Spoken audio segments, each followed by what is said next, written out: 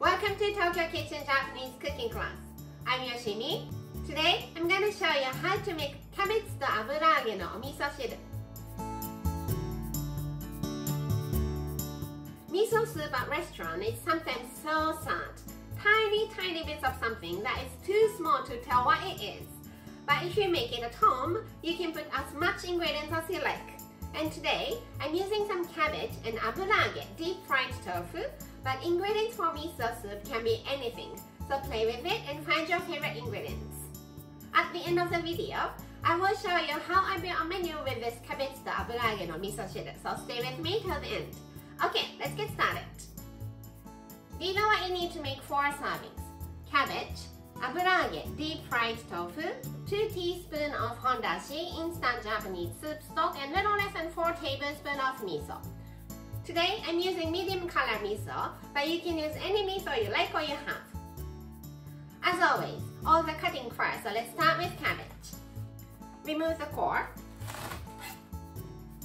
and let's just make it into strips.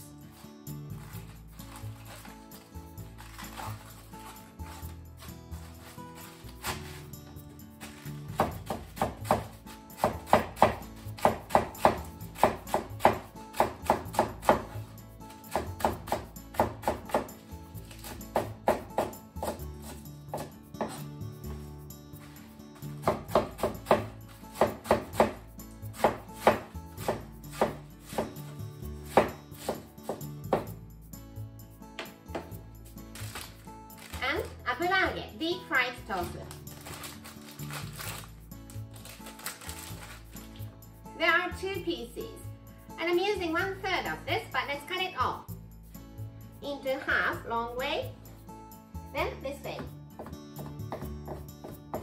into thin slices.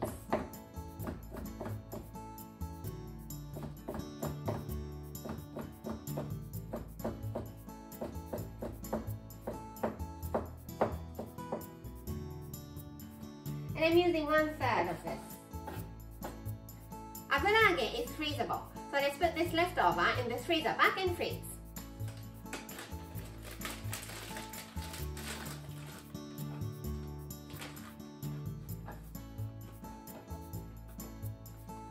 And you can use this next time you make miso soup.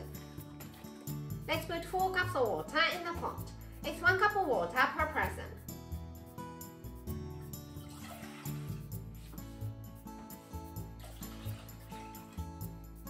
Hondashi, instant Japanese soup stock, and just bring it to boil. The soup stock is ready, so let's add the ingredients. Cabbage all in,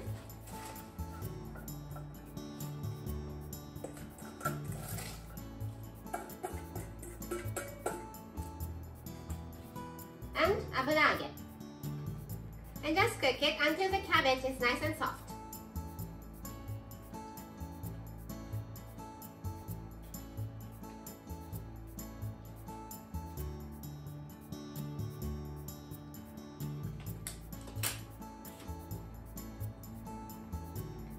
Cooked for 2 minutes or so, and the cabbage is looking good.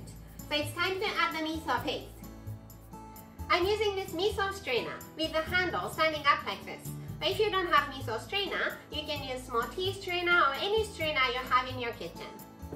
Put the miso in the strainer.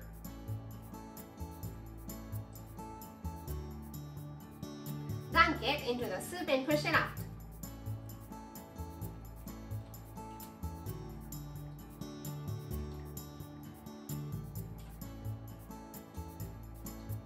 By using strainer, you don't have to worry about having chunk of miso paste in your soup bowl.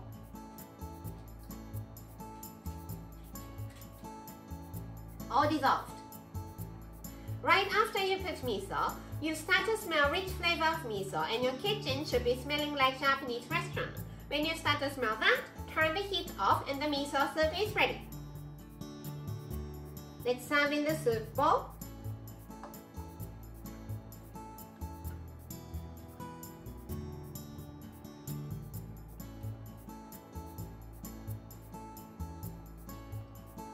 And cabbage to aburaage no miso shiru. It's ready to go. Time for the tasting. Let's have some soup first.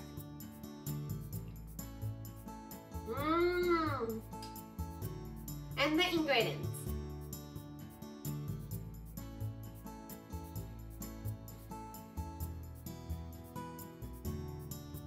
Aburaage, deep fried tofu, adds richness to the soup and it's so good. It's an ultimate comfort food that you want to have every day. This is how standard Japanese combo style meal looks. Rice, soup, main, 1 to 2 side dishes. Let's have cabbage to aburaage no miso shiru here and plain rice here. You can have anything you like for the other dishes, but how about shrimp and edamame harumaki for the main, garlic wakame for one of the side dishes, and some sort of pickle to refresh your palate for the other one. I hope you enjoy the meal. That's all for today. Thank you so much for watching.